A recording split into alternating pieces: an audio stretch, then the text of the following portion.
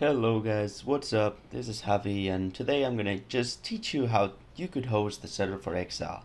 I've been trying to host it for a long time. It took me maybe a couple days to figure out what the problems were, and basically you need to change things here and there, and it can get kind of complicated because you forget something and then it's not gonna work and it's not gonna tell you it's not working. So basically I'm just gonna tell you all the little secrets, and I'm gonna give you all the files you need pretty much ready to go. You will only need to change some passwords and install some programs and you're pretty much ready to go. So let's get started.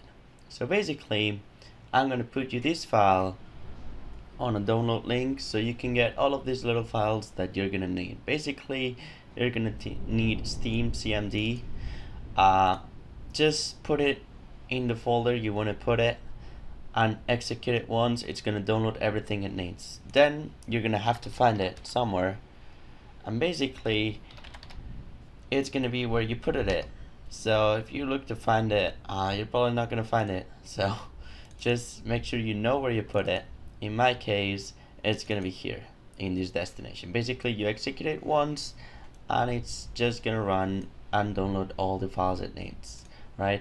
Once you got that done, basically you're gonna copy this file and then paste it in your Steam CMD. As you can see, I got it already, and basically after you copy and paste it, you're gonna have to change the username, the password, and you're pretty much set. I mean, maybe it may ask you for an authentication code because that PC is not allowed to use Steam or whatever. Just put that code if it asks for it, and then it's gonna start downloading. And maybe it's not gonna start downloading at that time, but it will download the Arma 3 server files. Alright, so once you got the Arma 3 server files downloaded, it's gonna be right here in Steam apps and then common, and you're gonna have your server files. So after this, what you're gonna do is just you get all of these files and you're gonna paste them in your server files. Easy, right? Alright, then you're gonna download Exile mod. I'm not putting the mod in the downloads, but basically to download Exile, it's pretty straightforward. What you need to do is just Google Exile mod.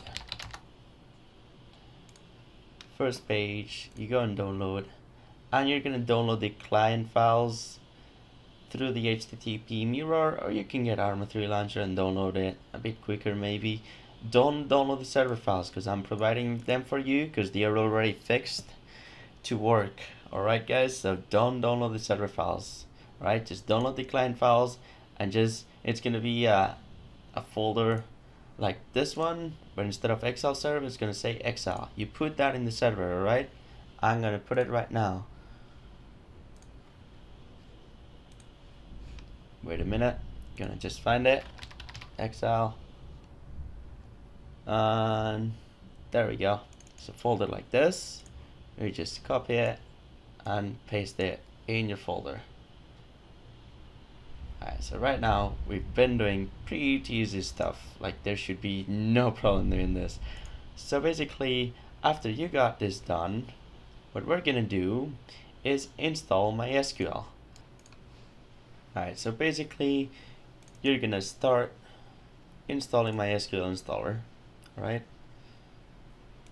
You're gonna say yes, yes, I want to download everything, yes, apply the upgrade. It'll take some time. I mean, it's MySQL, has to download a lot of stuff. And now we choose developer default. Okay, it's gonna include all the programs we're gonna need, and it's very simple. You don't need to click anything else, just put developer. Alright, and it's gonna ask you if you want to install this shit. I'm not installing it. Yeah, it's alright. So now it's gonna tell you what's gonna install, so you click on execute and it's gonna start downloading everything you need pretty much, and it's gonna do it all for you. And there we go, we got everything installed now. We're gonna click next. It's gonna configure everything. Alright, and this is where it gets not tricky at all, but we just need to click next pretty much. And now we're gonna set a password. Alright, for this video in the password, I'm gonna put test. Alright, you need a strong password for this in case somebody wanted to hack the server or whatever. If they got that password, they're gonna be able to access your SQL, and they can mess everything up pretty much. They can mess with the database, but they can mess with everything. So just don't put test in the password. Alright guys, put something you're gonna remember.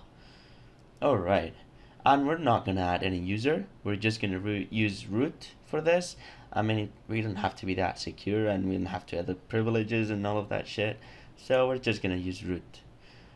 Alright, and now you get some options to install MySQL server as a Windows service. I recommend this, and then start the MySQL server as a system startup, so that way when you restart your PC you don't need to find the patch to start MySQL or anything. Alright, so it's gonna be standard user account, and now we're gonna click execute, and it's gonna start my SQL server and all this stuff, and we're gonna get a nice notification saying what's going on.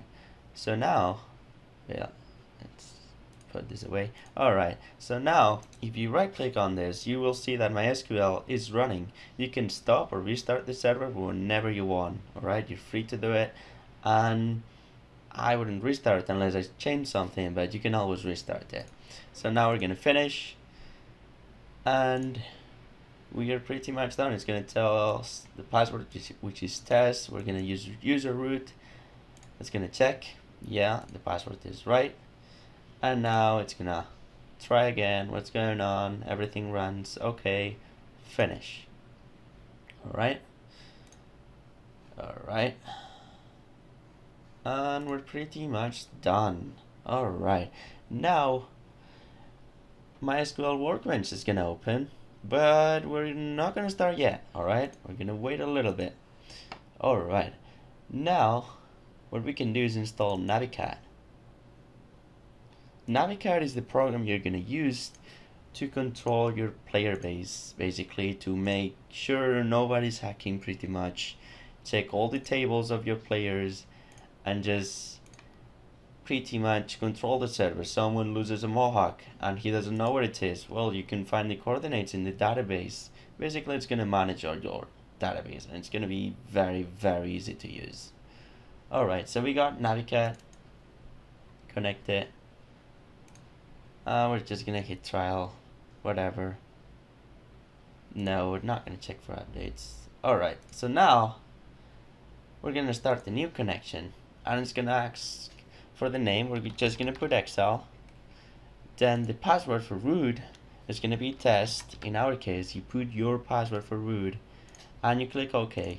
If you double click it and you see that it's green, that means it's the right password. If not, it's gonna tell you. Alright, so there we go. Now we're gonna execute the Exile SQL. We can do it on two ways. I recommend using MySQL Workbench because you will see what happens, and it's pretty you'll see it's pretty easy to use, like no big deal. We're gonna start a new connection. We're gonna store the password in vault. It's the same MySQL password. It's test for us, but please guys, change it. Then we're gonna put on the connection name Exile. Don't worry about this name, like it's not the name we're gonna use in Navicat or anything, but I'm just choosing Exile to make it easy. It's like a session. Alright, and now we're just gonna go and open an SQL script. Alright, this SQL script is in the folder I gave you. In my case, I put it in the desktop. It's this one. Right, you see all of this, right? Well, it's gonna create a database. As you can see, it's gonna create a database if it doesn't exist already, and it's gonna set your SQL mode in no auto value in 0. We'll talk about that later, but for now we're gonna put it like this. We're gonna execute it. Should be done by now. Alright, and it did everything we need. So now we're gonna refresh, and boom, you got your Excel database. Isn't that cool? Nice. Let's go. And now in Navicat, if we refresh it, you see that we got an Excel database with players and all the tables we need to manage our server. Isn't that cool? Alright. So now we got the database working. Now we're almost set. We're almost ready to go. So, as you can see in here, there's a folder, like a file called start.bat. Well, we're gonna see what that file does. It just makes things very easy for you guys. So now, we're just gonna go in our Arma 3 server files, and we're gonna look for that file. You see that? Start.bat? Well, we're gonna see what it says. It's basically gonna start Arma and tell Arma, okay, the config files are here. You need to execute these files, use these files to make the config of the server. Alright? So now what we're gonna do is see what those config files say. Alright? We're gonna edit them with Notepad, and this one is pretty much putting random stuff. We're not gonna touch this one, but then this second one, that's the important one. It's gonna have your admin pass and your icon pass. Be sure nobody has those passwords, because they can log in as admin in your server and mess everything up, or get the icon and mess everything up. Alright? You don't want people to know that. Alright? Perfect. So now we're pretty much good to go. We're almost done. Alright, so now we're gonna go in our Exile server, and we're gonna edit extDB conf.ini, and we're just gonna edit with Notepad. Alright, so now as you can see, we got some passwords going on. This one is for remote access. I would put something, you know, I'm just gonna put test. You put whatever you want in there. Oh, let's put test like this. Alright, then we got this. Alright, Exile is gonna use your database, so basically you need to tell the game to use this database, which is named Exile, that you got in Navicat already open, and it's named Exile. Alright, this name is not important. This name is very important. So you're gonna tell your game to use this database, and then to use your username, which is root, and then your SQL password. Remember that I put a test, but you need to put your SQL password in here. The rest is just don't touch it. Alright, it's pretty simple. Alright, now we're almost done. What I would do is try if the server works. Alright, we're gonna try it out and see what happens. So now we got the server running. As you can see, it says game started. Now we're gonna execute Arma. If you got Steam, I would recommend use the launcher. It's pretty straightforward, isn't it? You basically create a profile, say an Exile mod. You just put it to use Exile, and you play the game. You launch the game, and it loads. Nothing crazy. Alright, so now we're gonna wait for Arma to initialize.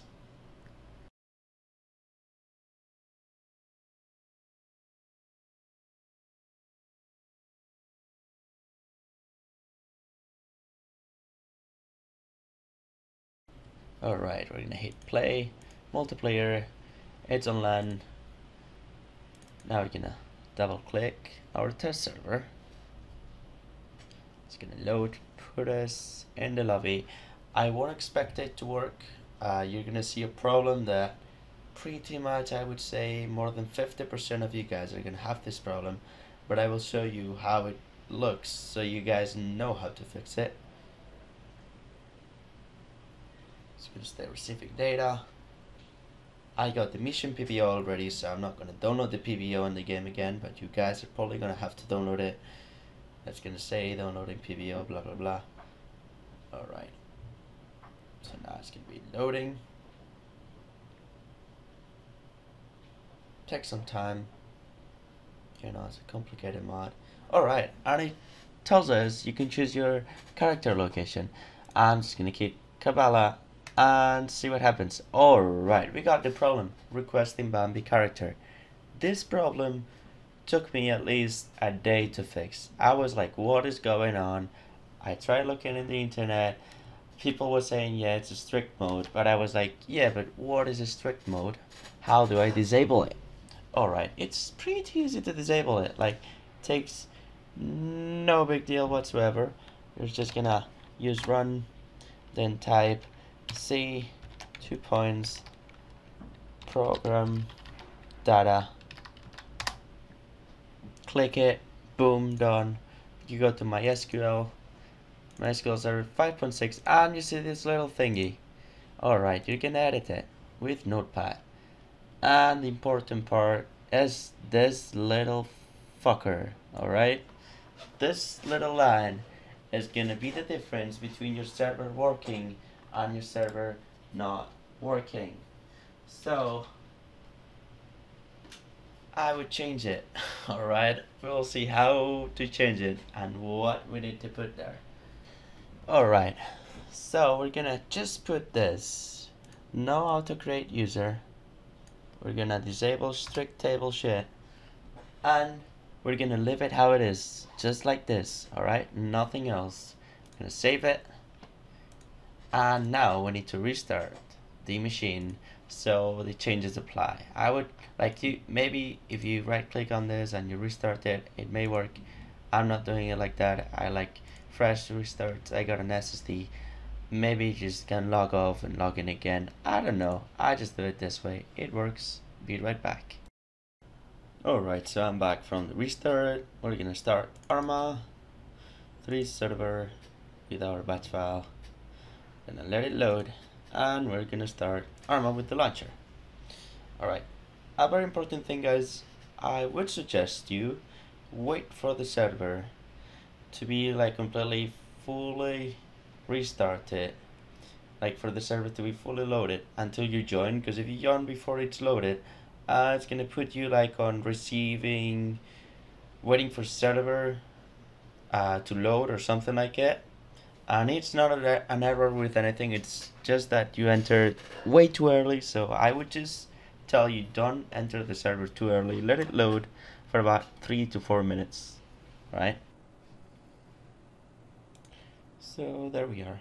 Gonna join the mod Exile mod test server again. We're gonna go hit OK. It's gonna load the mission.